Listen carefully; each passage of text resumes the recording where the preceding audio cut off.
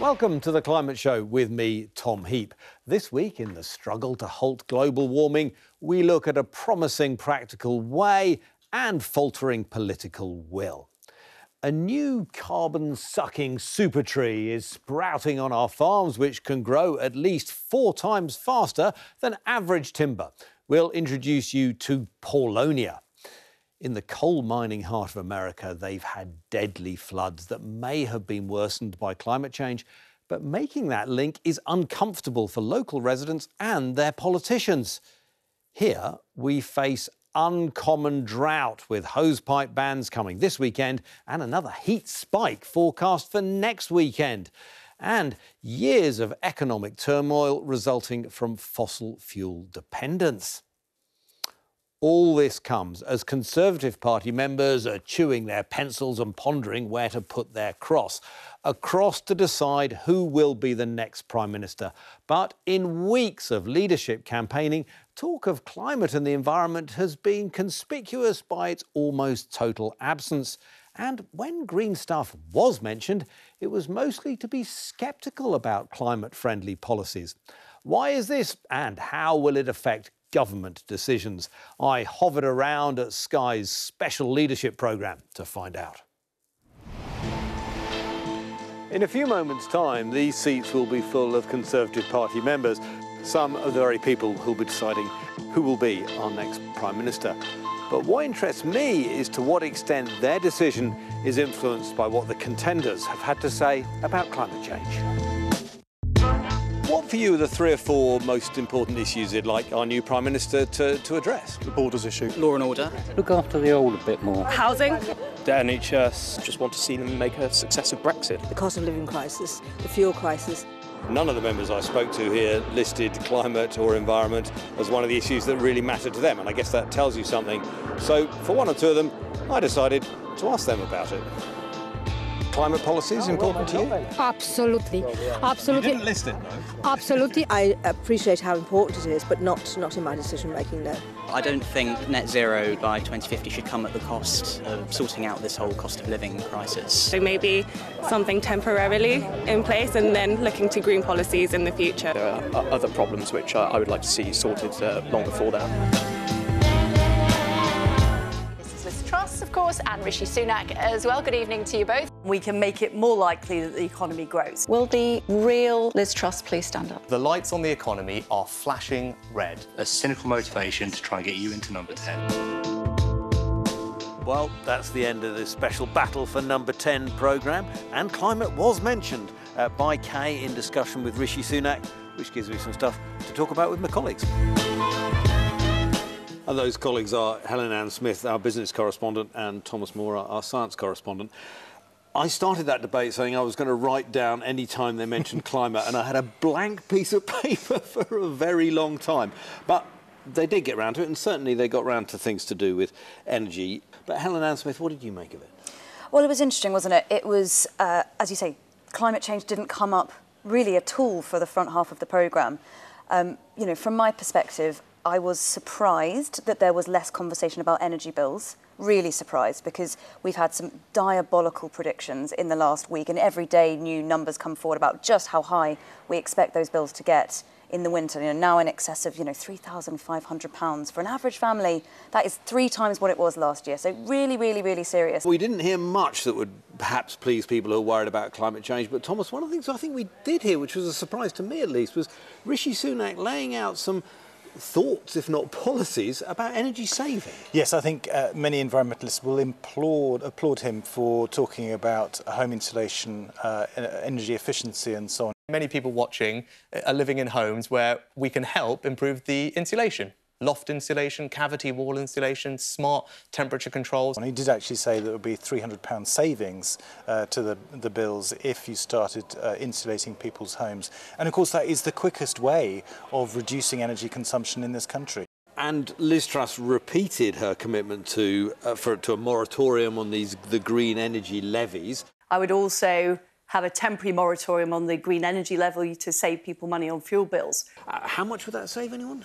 Oh, it's really not going to be very much. I mean, we're talking about roughly £150 a year. Yeah. So, you know, you put that into context, and actually, I have to say, Rishi Sunak's slightly guilty of this as well, because his answer is to cut VAT on energy bills. We're talking about a really very small amount, so it's not going to make a huge amount of difference to people, but it would make a very big difference to the climate. I'm a bit confused about that as well, because that money has to come from somewhere, doesn't it? I mean, it's commitment, legal commitment, not just to companies, but you've got to pay people on who are lower incomes from that. Warm home discounts, yeah, absolutely. So this is what Liz Truss has not talked about, is how you're going to make up that if it's not going to come through bills. And but will it come from general taxation? Exactly. I mean, I think the broader point is the messaging and how it might undermine the public's view of the green commitment. If you start removing it from the bill, then perhaps it's not quite so important after all. And I think that's quite dangerous, a slippery slope, if you like, because you might start eroding that belief that net zero is the way the government's going. So, with just shy of a month until the new PM is decided, I'm intrigued to know if contenders' words on the campaign trail will be matched by their decisions in office.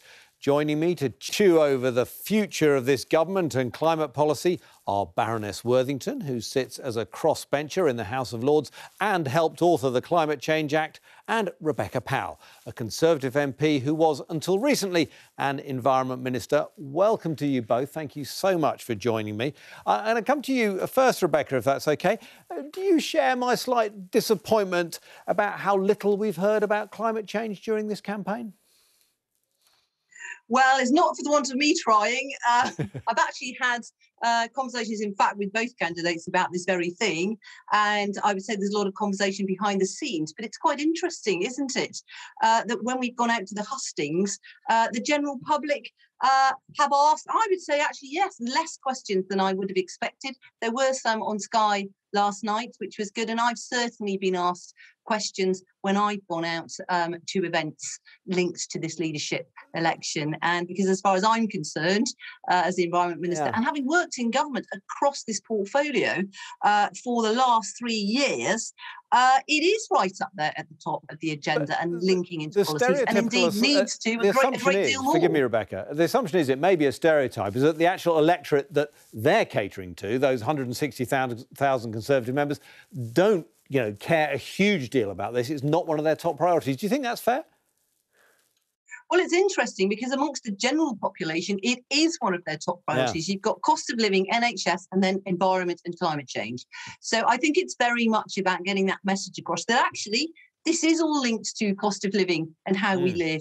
If we can get renewable energy and the programme underway and really drive that, of course, what that will do is reduce our energy bills and make us much more secure. So it's a matter of linking those things up.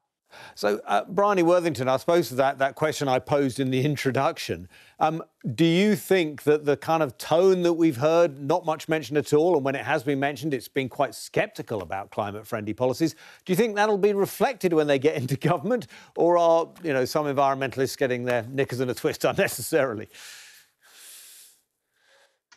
No, I think it is important that you listen to what these candidates are saying. They're going to be our Prime Minister.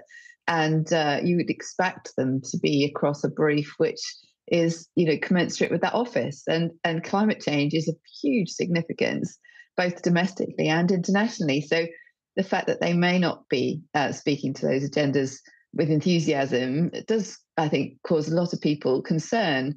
And it would be a terrible thing for Britain to start going back on its climate change commitments, because we're just starting to see investment flowing. The confidence amongst industry that we are going to stick to this agenda is really high at the moment. And what we don't want to see is lots of chopping and changing and signalling that we're not serious about it, because that will cost us jobs, cost us investment, and it will also diminish us on the international stage where we've had such a strong leadership role. But when they get into office, do you think that the penny will drop? Famously, I think it was Patrick Vallance sort of took Boris Johnson aside and made him realise the importance of climate change. Might we see something there and they might kind of be a bit more enthusiastic about these policies? Bryony?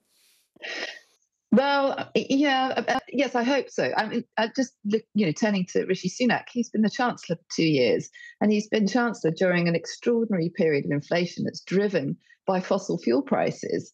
And yet the policies he's introduced have shown no awareness at all of what the real solutions are to that problem. So I am a little bit concerned that he could spend 2 years as Chancellor, not understand the gravity of the situation of climate change, and nor understand that the problem of inflation is also about fossil fuels, and that the solutions to both are, as Rebecca says, changing the way we produce energy so we use more of our homegrown electricity.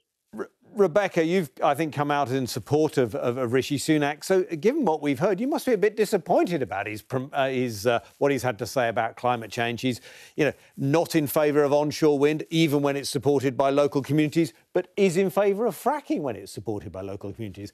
That doesn't feel right if you're concerned about climate change. I think actually I disagree with what we've just heard from the previous speaker. I actually think Rishi in particular really understands climate change, and he was the first one that did come out saying, of course, we've legislated for net zero by 2050, so there's no way he'd backtrack on that. I think certainly some of the other candidates, were very questionable on this. He certainly isn't. And also, I actually think he's done a great deal to move this agenda forward in terms of committing to make the UK a net zero finance centre of the world. He's done so much on green finance and all of those policies so that we can leverage in outside investment and partnership funding. That's going to be absolutely critical to driving forward this agenda. Bryony, we are in a cost of living crisis, and Liz Truss has said she would remove the green levies, and that cuts £150 potentially off people's bills. That could be a big deal for some people who are struggling to pay their bills, couldn't it? Well, I'm afraid that's a complete distraction. The real problem is that we've got extraordinary energy prices at the moment, and those are delivering windfall profits of extraordinary levels to the upstream oil and gas sector. And the Chancellor's windfall tax, unfortunately, was a good policy, but he delivered it in such a way that he is encouraging them to spend more chasing down fossil fuels and not using that money to help people through this winter, when actually we need to be focusing on keeping people safe, helping people understand how they can keep warm. And it really is truly going to be a terrible winter ahead. Forgive me, Bryony, we must wrap it up there. But Bryony Worthington and Rebecca Powell, thank you very much indeed for your time. And just a reminder that you can watch our special Tory leadership programme, The Battle for Number 10, across all of our platforms, including the Sky News mobile app and YouTube. Well, just before we take a quick break, time for one of your questions. Sylvia writes in to ask about hydrogen cars. She had a friend in Italy who had one in the 1980s, and the only thing to come out of the exhaust was water. Why, she asks, is that not a good option here? Great question, Sylvia, and we'll answer it after the break.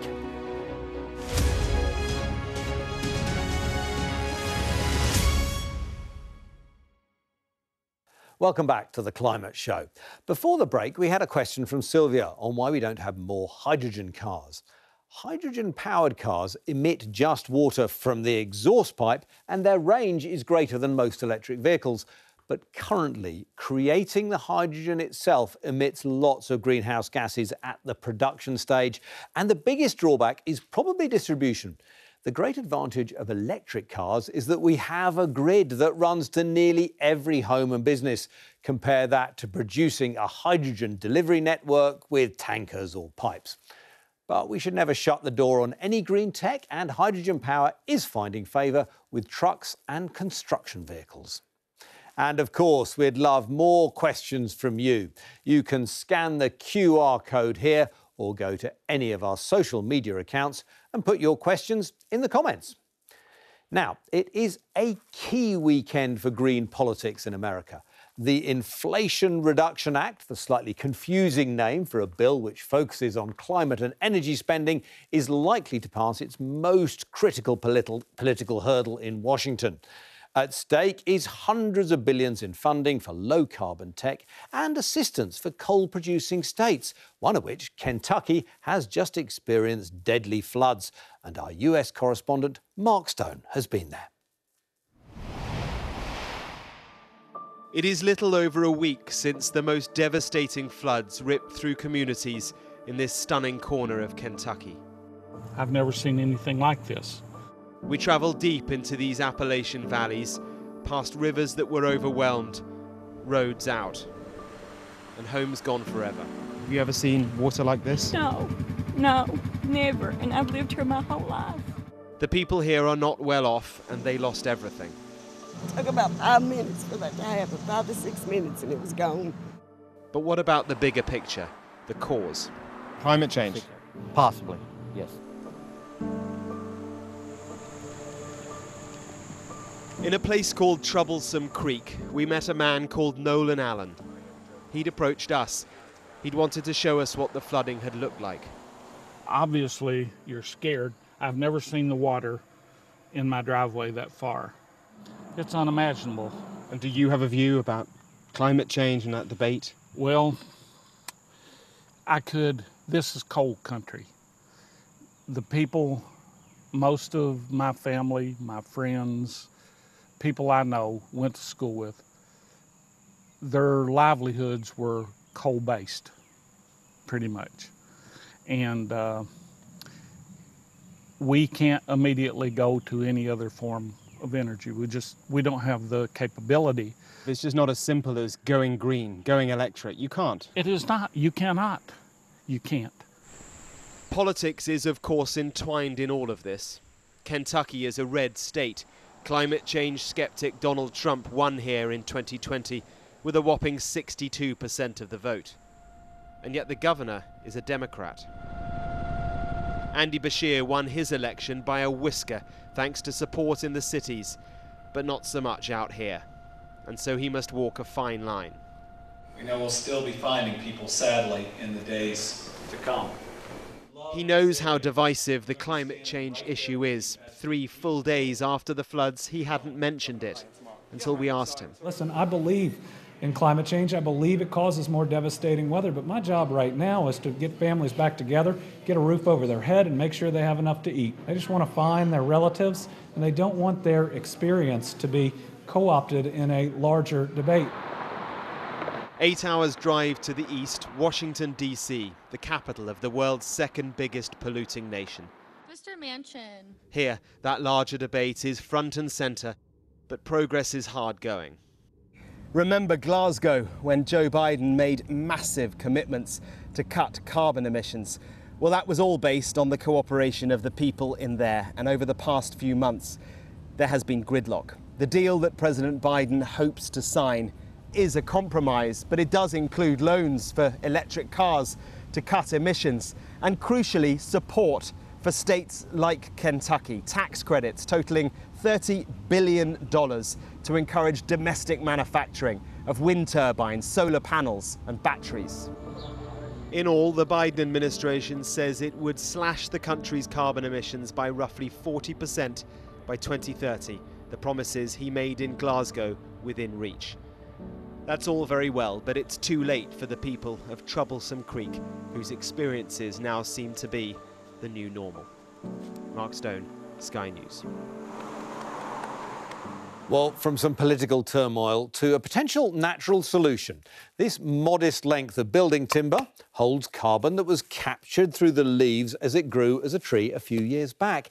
It is this capacity of woodlands to absorb CO2, the principal culprit in global warming, that has made tree planting a priority.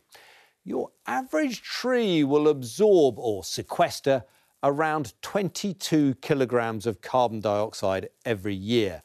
Is that a lot? Well, on average, each of us is responsible for emitting 227 times that amount, nearly 5 tonnes per person per year. So what if there were a super tree that could suck up carbon much faster? In the Garden of England, something is breaking through the soil which Kentish farmer Doug Wanstall believes will be massive. I brought here to show you something that I think is going to play a major role in the reversal of climate change. And where is it? It's right here beneath our feet. This? Or at our feet. Yes, this tree. This is a Paulonia. So it's all about speed of growth, is it? Because it's not wowing me with its size right now. Yeah, it really is. It will grow from that to the size of a 40-year-old oak in about 8 to 10 years. Now, you've got something behind your back there. What's the point in that? So this is actually the timber. So okay, this thing will grow into something that we can cut something like this out of very quickly. Doug's transforming his farm to be more climate friendly while still producing plenty of food. He makes his own fertiliser from distillery waste, coats barns in solar panels and grows fly larvae. This is currently being heated with electricity from the solar panels to feed to his free-range hens. 700 Paulonia trees are planted in rows across this field where cattle graze. The trees will absorb a lot of the nutrients that the cows are depositing all over the field, and they'll use that for their growth.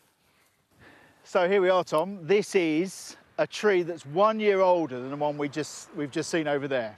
Wow, that is rapid. So it's put on nearly, well, I don't know, 7 foot, a couple of metres. Yeah, I mean, that's probably a foot down there, so that's at least 8 foot tall now. Put on about sort of 6.5 feet in the first year, or last year, and it's put about 2-ish on this year so far, in a very dry year. And roughly how long would it take to make a tree similar to the size of the one behind you? So it will be that sort of size in about 4 years. But give me some figures on this in terms of carbon capture, because that's what we're all about here, drawing the carbon out of the atmosphere. Absolutely. So we've calculated that these trees will average through their 10-year life cycle 63 kilos per tree per year of carbon sequestered into leaf matter, roots and timber. And how does that compare to, I don't know, conifers or other trees? Very roughly, it's double most other species of tree. Compare it to a traditional woodland plantation, and it's about 4 times the amount. Wow. And could this really be a long-term carbon storage answer? Yeah, absolutely. It's really important to lock away the carbon, in this timber into buildings for, centuries to come. And we've got a good example we can show you over here. Some funding from this project comes from carbon offsetting, where other companies will pay Doug for absorbing emissions on their behalf. But his passion comes from locking up carbon in buildings for the long term. He gave me a history lesson from his ancient barn. Within this timber is embedded atmospheric CO2 from the 15th century and before. And it really is our vision that we start to use this timber, Paulonia timber, to do exactly the same thing in the 21st century. Sequester 21st century CO2 into construction materials to build the buildings of the future. Once considered just botanical exotics, Paulonia trees could combine storing carbon for everyone with banking some income for farmers. While Doug is mixing trees with grazing, over in Suffolk on the Euston estate, they have dedicated 200 hectares to Paulonia and planted 116,000 saplings. They went in the ground earlier this summer, and as a non-native species, they had to undergo rigorous examination from Forestry England to check out the environmental impact. They got the all clear, and other landowners are expected to plant hundreds more hectares next year. So, Paulonia in a future top 10 list of baby names, what do you think? And finally, do you want to see a nudie branch? Thought so. Ta-da! Nudie branch is the group name for sea slugs, and this extraordinarily jolly specimen, just 2 centimetres long, has been spotted for the first time in UK waters. It should be addressed as Babakina anadoni and can be seen near an uninhabited rock by the Isles of Scilly. It truly is a beautiful world. Bye.